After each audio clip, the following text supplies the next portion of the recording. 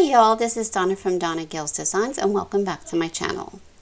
So in today's video, I have another pen design for you guys. This one is camo, and as you guys know, my favorite color is pink, so we're going to do the pink camo today.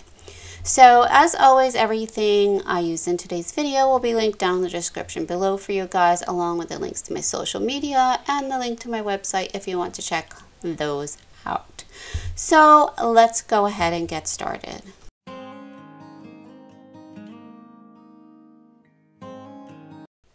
Okay guys, so you know me well enough by now that if I have white in my design, I'm going to use a white sublimation pen just so I can skip the step of painting my pen. So what I like to do is unscrew that tip, take the barrel off, put the pen back together, put it back in its packaging, and just setting it aside for later.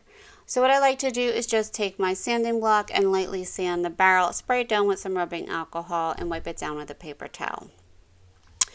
So we're going to start off with our first row, which is the anchor row. The adhesive I'm using today is something a little different. I know you guys are used to me using the Liquid Fusion button. Today I'm using a Lean's Rhinestone adhesive. And this works really well too. I'm very happy with it. So I applied my adhesive around my pen, and then I'm going to start out with that first row, which is the anchor row. Apply the 12 rhinestones around the pen, and then I'm going to flip my pen over and push those rhinestones down so they're flush with my table, and let this dry for about 30 minutes. And by pushing those rhinestones down, you're making sure that your row is straight. So then we're going to go ahead and start with our second row. And pretty much, I think most of these rows, every row is just about different on this design. So just be careful with this design, because I don't think two rows are exactly the same for this design. So what I'm doing is I'm using the honeycomb method, and all that means for my beginners is that I'm placing one rhinestone in between the two previous rhinestones in the previous row.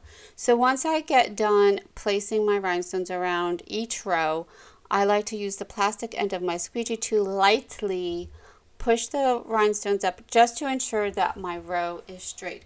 But please be careful, because if you push those rhinestones up too far, you're going to need extra rhinestones at the bottom because you would have pushed them up too far. So just be really careful if you're using that method. That is optional. That's just what I like to do, but you can also use the metal end of your rhinestone picker, or in this case, if you're using one of these retractable wax pencil pens, just use that to push up your rhinestones. Either method works. It just depends on your preference. So here we are down toward the middle of the pen, and you'll also see that marking. For you guys who have been following me for a while, you know I like to use an expo marker on the sublimation pens, and this is just to ensure that I start each row exactly where it's meant to be from my patterns.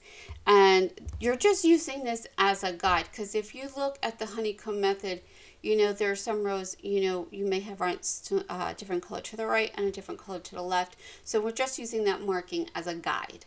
Then when you get to these last couple rows, this is where you really want to make sure that your rows are straight, because if you don't, when you get toward the end of your pen, like in this section, your rows might be exactly straight, and you'll be able to notice that. So just be very careful with that. But if you do happen to have something that's a little uneven, just kind of space your rhinestones out a little bit, just so you can kind of fix that kind of look to it. So when I get to the last row, what I like to do is just either use my rhinestone picker or my fingernail or finger or whatever, and just go along the edge of the pen, because you want to make sure that you don't have any rhinestones overhanging the edge of that pen, because if you happen to hit your pen, you may knock a rhinestone off. So you can prevent that from, just making sure you don't have any rhinestones overhanging that end of the pen. So this pattern is available on my website for you guys, which is a digital file for those of you who haven't ordered from me before.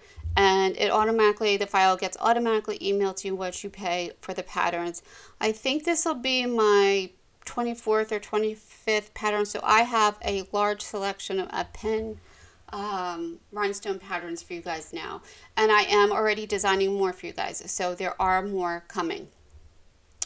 So if you don't see a pattern you like and you're looking for something in particular, put it down in the comment section and I will try to come up with something for you. Or you can just shoot me an email, which is donnagalesdesigns@gmail.com.